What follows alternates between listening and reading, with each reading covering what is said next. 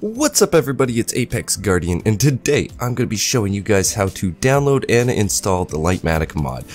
If you already know how to install mods, then feel free to skip this video and check out one of my other ones I'll have linked. Okay, so the first thing you want to do is get the Litematica mod itself. That can be found on the CurseForge website, and I'll link it down below in the description. So once you're here, go over to Files. Once you're in Files, find the version of the mod you want. For me, it's going to be 1.19.3, because that is the current version of Minecraft that I am playing. Find the most recent version of it. Sometimes there's more than one. And click these three little dots and hit download the file.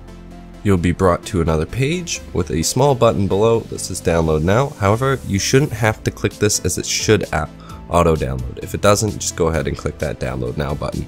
The second thing you're going to need is malib. This is a asset library, and it is required for Litematica to work. So same thing as before, go over to Files, find the version of the mod that you are going to be using. So for me, 1.19.3, click the three dots and download file.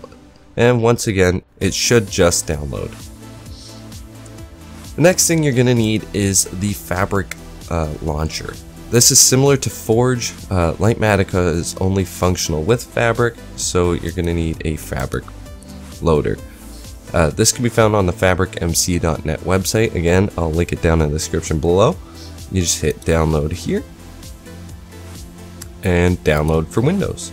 Next, you're going to want to open up your downloads folder.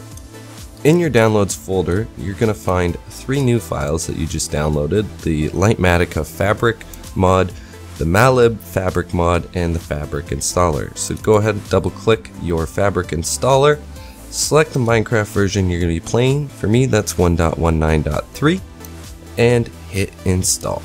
You'll get a notification saying it's been successfully installed, and you can simply close the screen. Now, what you want to do is go down to your start bar, type in run, open up the run app, and type in %appdata%, and hit OK.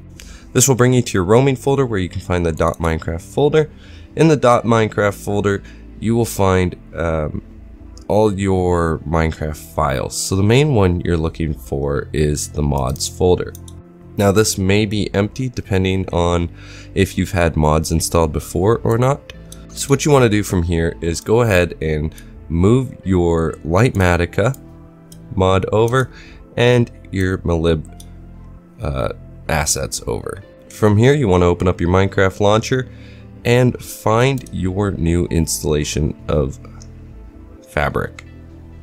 So mine will be this one, the 1.19.3. And then simply hit play and let it install those mods.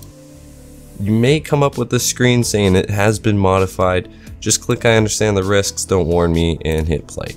So that's how you guys install Litematica mod. I hope you found this video helpful. And if you want to know how to use it, I already have a video on how to use it where I built this arena on our SMP vanilla server.